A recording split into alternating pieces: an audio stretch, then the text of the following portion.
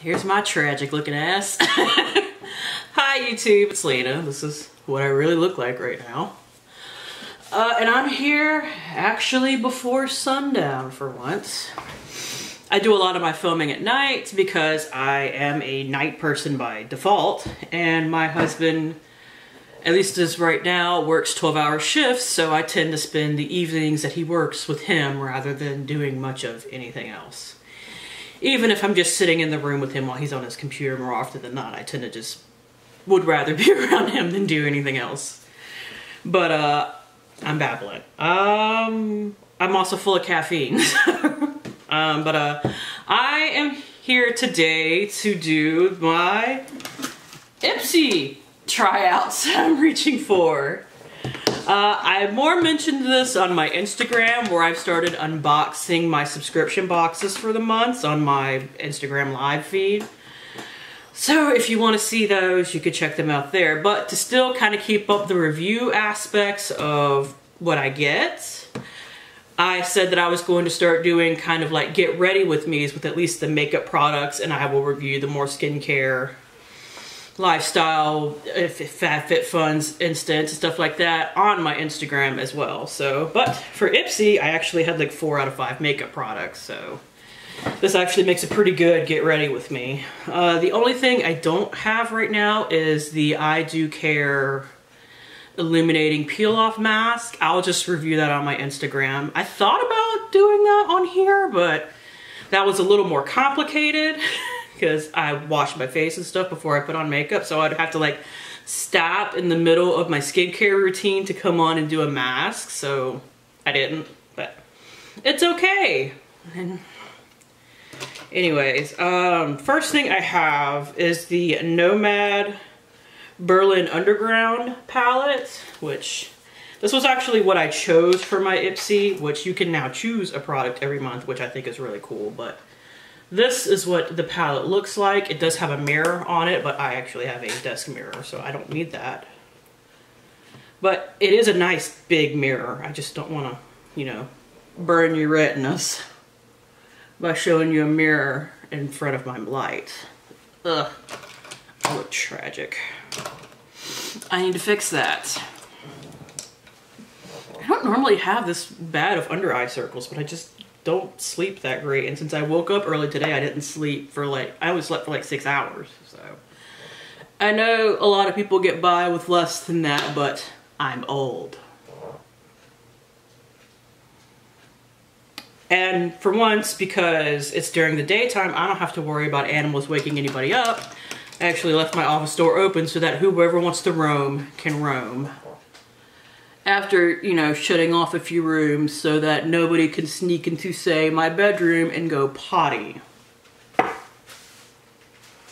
Because I have animals that are technically house trained, but if I don't pay attention to them, the first thing they do is go and like pee on a rug.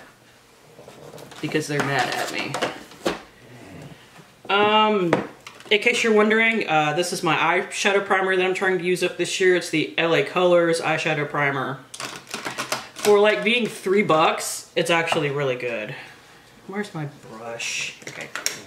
So I'm just gonna set my eyeshadow primer real quick. Unfortunately, this palette does not have like a cream shade or anything like that. So that is, it's one kind of issue with me. I mean, I have plenty of those shades, so it's not a big deal. But, you know, if you're going for an all-in-one palette, it's missing that. I'm gonna bring you in a little closer, which means you're gonna see my breakout up close, unfortunately. There we go. So yeah, forgive that. As soon as I got, the reason why I picked this palette was for the green shades right here. Like, those were what initially caught my eye. So that's what I'm definitely going to use those two. And I think I'm going to use this gold shade right here, Helden, with it. No, wait, I take that back. That's another look that I was thinking of that would work well with this. I'm actually going to use Love Parade right here with those, because I think that'll be pretty. So first I'm going to go with Sorry, I actually have like a hoodie on right now. I'm in my pajamas still. I haven't even gotten dressed yet. But first, I'm going to go in with Kritzberg, this light green kind of iridescent shade right here. Here's what it looks like swatched. So I'm actually using one of these sponge tip applicators because that's just what I happen to have grabbed.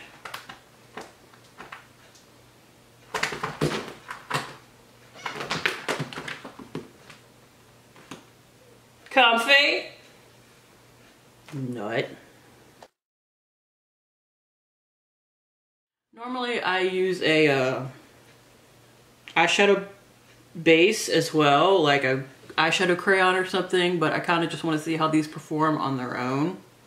Okay, this shade might not be as pigmented as I thought. And by that I mean I think it's supposed to be sheer. Which means I might take it off and pick another lid shade and use that more as like a topper. I don't know. I can still see my lid through it. I'm going to pick something else, actually.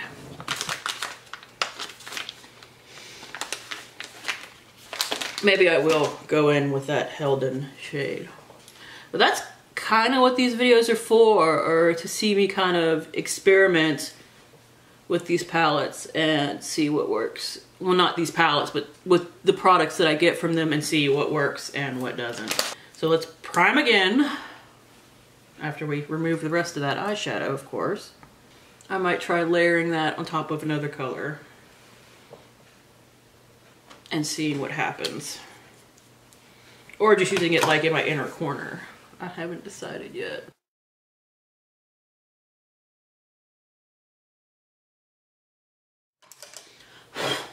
This is my Urban Decay Naked 3, by the way. Which I'm actually panning a different shade in, but because it has that matte, not cream, but that very, very light pink, it works. So instead, I'm actually going to go with the shade Helden on my lid, which is that gold shade right there. That right there. But I think I'm actually going to try layering Kritzberg on top of it and seeing what happens.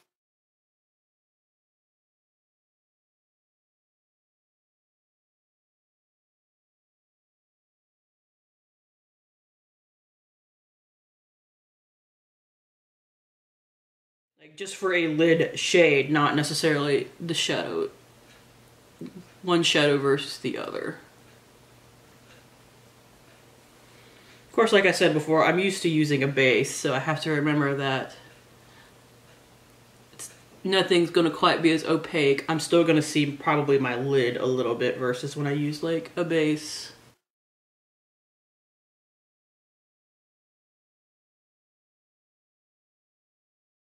See how Kritzberg looks on top of it, but we're going to try it on here first. That's actually really pretty. So let's layer. That is super pretty. I think that might just be more of a topper shade now that I'm playing more with it. I'll focus on the kitty. I know she's prettier than me right now. Sorry, talking to my camera. If you get sick again back there, I'm going to be very upset. Literally 5 minutes before filming, she puked on the floor. I don't know what she ate. I mean, she's a cat. She was chasing a lizard yesterday, so she might have eaten that and eventually got sick off of it. Anyways, that is the two shades layered together.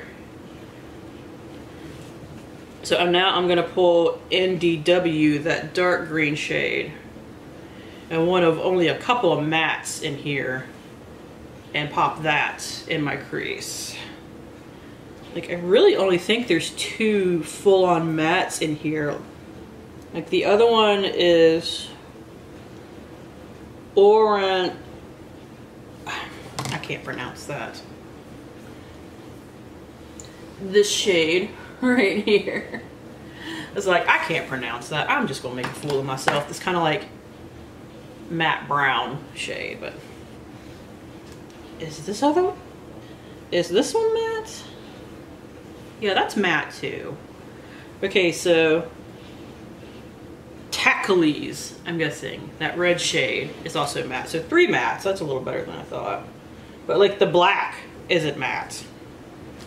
Which I will use a shimmery black to like set my eyelids and stuff like that. I don't really care. But I know a lot of people are very into, if I'm gonna have a black and a palette, it needs to be a matte.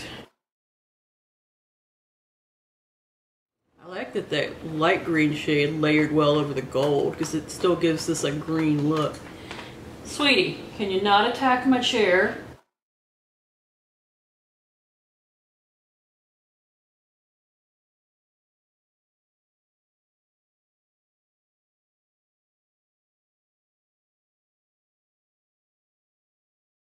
And I'm gonna go with Love Parade in my outer V, which is this like dark purple. Which definitely has a sheen to it, but it's pulling pretty matte when swatched.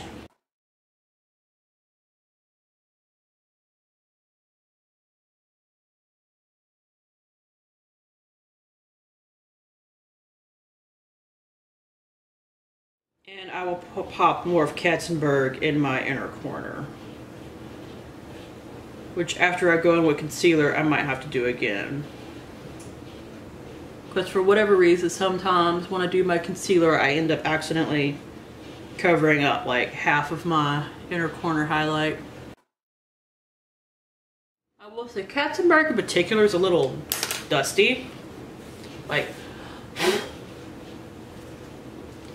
it's kind of flaky, but it's really pretty. And it, like, once I figured out a good way to use it, like it layers over other shadows really well. Now I'm just gonna do the brow bone real quick and do my blending of that, my crease shade.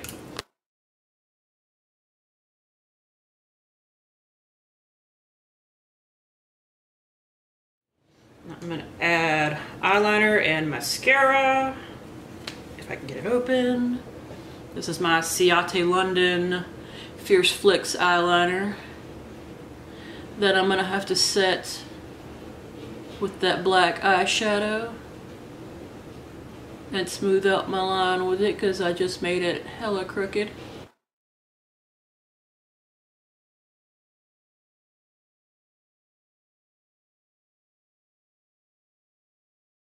Like I said, now I'm gonna set that with the black eyeshadow. Not only to make sure that shit doesn't move because that eyeliner kind of stucks, but Club Knocked, I think is the name of this black eyeshadow.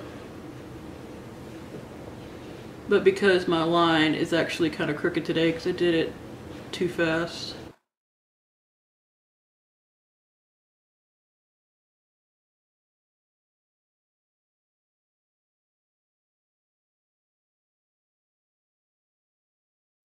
It's amazing how much freaking eyeliner can tie an eyeshadow look together. To me. Mascara. This is the ColourPop BFF mascara, by the way.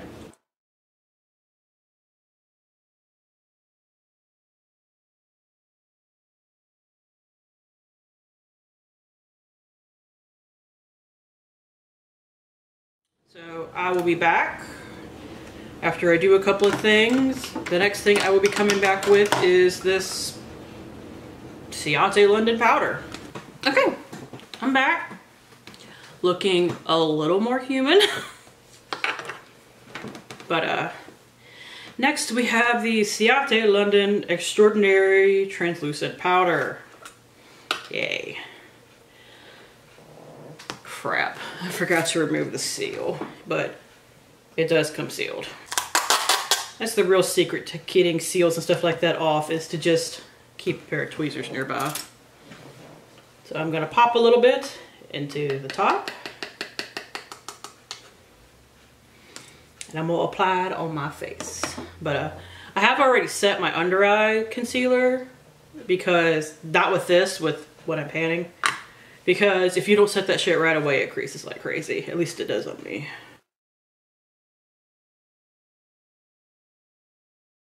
I remember this powder being good. I used up a mini of it earlier this year. big dust cloud went right in my face. I mostly used it on my under eyes though. I know I used it on my face at least a couple of times, but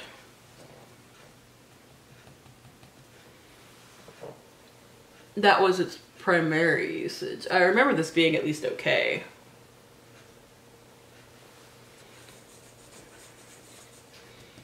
I used the last little bit of it down here because I had to take my foundation super low. It is the last day I used it, like it's done now, but there's nothing that'll make you dislike a foundation more for me than if it doesn't match. If it doesn't match and it makes me greasy, those are the two things that really just aggravate the daylights out of me. Like some people can work that, you know, super dewy shine. I just look like a big old grease ball, and that's usually what I feel like too. Anyways, next we have the Ofra and Madison Miller trio. But here is what it looks like. And I will say, the pan for the blush is crooked. Like, I don't know how well you can see it, but it kind of lifts to one end. That's gonna drive me crazy for the rest of my life while I own this. So I'm gonna take this pink highlighter right here, the one that matches me a little better. I swatched them in my Instagram live video, and highlight my face with it. I'll swatch them, and I'll swatch all of it in a minute too.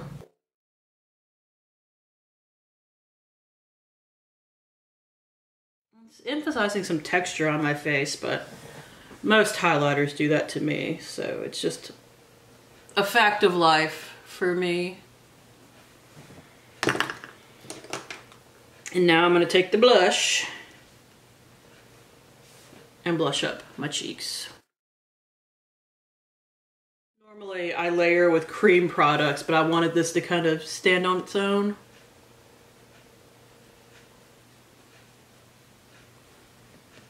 And I did use one of my more diffusey blush brushes.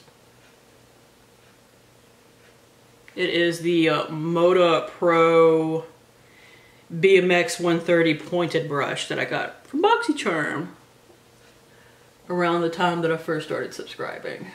Alright, I'll swatch these three really quickly. Here's the pinky highlights. Here's the blush. And here is the more bronzy highlight that if I went in lightly I could wear, but I figured I'd go with the highlighter I have to be less careful with. Let me bronze real quick. It didn't come with a bronzer, and I really don't feel like turning off my camera again to have to get up again. So I'm just gonna take what is actually a different bronzer repressed in here. It is the Balm's Take Home the Bronze Anti-Orange Bronzer, which is very light.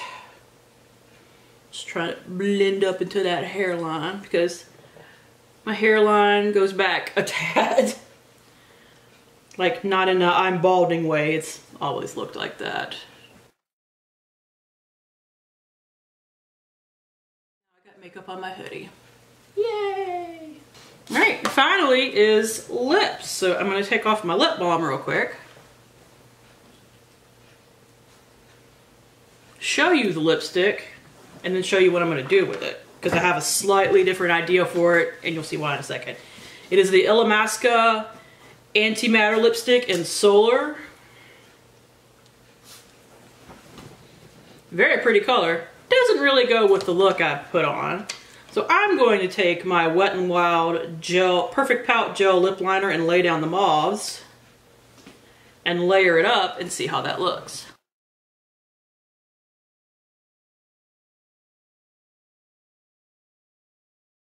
I will certainly be testing this lipstick more at a later date on its own, but I figured with the palette for this look, I needed to tone down the almost like poppiness of it. It's even possible. All right, so that is the look. I think it came out pretty darn well, but I will be checking back in at the end of the night to let you know, more really how the eye and the face products hold up, because the lipsticks, it's just a lipstick. It's gonna be gone in like 3 hours no matter what I do. But if it does last, I'll definitely let you know. All right, so it's the end of the night and I'm gonna come in and let you know what I think of some stuff. It's actually 10 to 10 o'clock right now. I think I put on my makeup at about 1 o'clock. So yeah, also I'm freaking tired.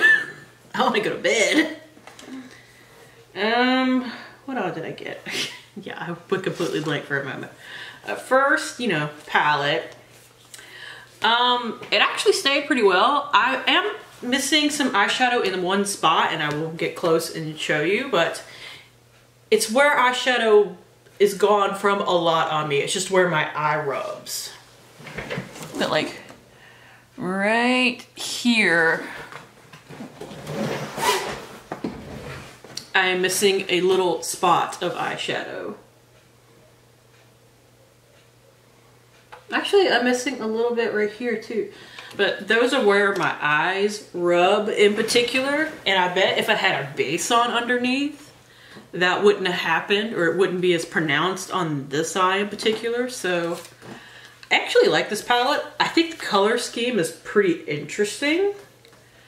I don't really have much like it in my collection that's got those kind of darker, almost grungier tones. Like, that's just not something I go for too often, the greens in particular. And honestly, the German Berlin theme are what really caught my eye. When I was going through the picks for the month, which I actually, this was not intentional, but they did Ipsy did their round of pick a product for October today, and I picked the Purely Serum. I was debating between that and the Ipsy and Betty Boop palette, but I figured they'll probably sell that on add-ons, and I don't know if they'll have that serum. So I went with the serum because I really like Purely's. There's been some things that I've been just, oh, it was good, not anything great on, but I've never had anything bad from them, and I've had a lot of good, so I knew I was bound to like that. Next is the powder, and for being at like the 9-hour mark, I mean, this looks pretty decent. Like, yes, I'm shiny. I'm always shiny. But here's the thing. I wore my Pro Perfecting Primer today. This is like a moisturizing primer. So my foundation is still intact.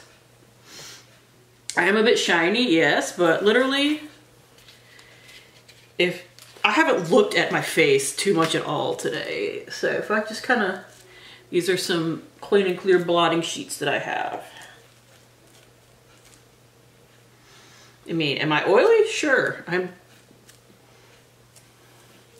My existence is oily, but I got the majority of it with one sheet, and that, like, my makeup didn't pull away or anything like that, so this is a good powder. I remembered it being a good powder, and I was proven correct.